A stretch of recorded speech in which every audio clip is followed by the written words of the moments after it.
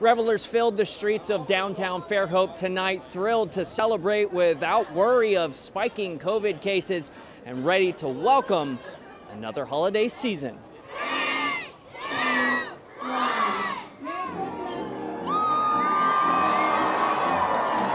And with that countdown, it's beginning to look a lot like Christmas in Fairhope. Tonight's tree lighting ceremony had a special feeling for many of the thousands who gathered downtown.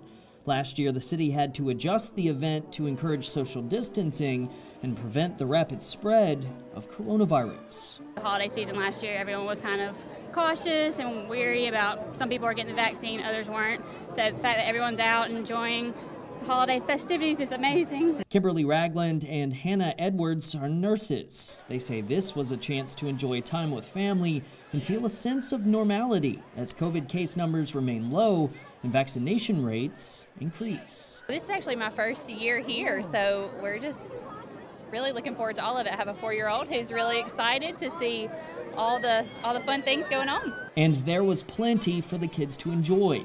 Last year, children had to take pictures with Mrs. Claus, separated by plexiglass. But not this year.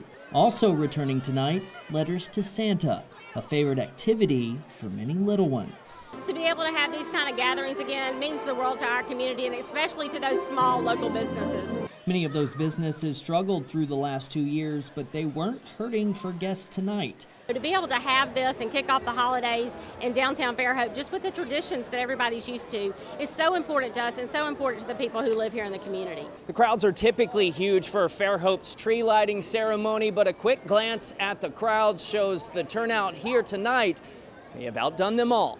In Fairhope tonight, I'm Corey Pippin, NBC 15 News.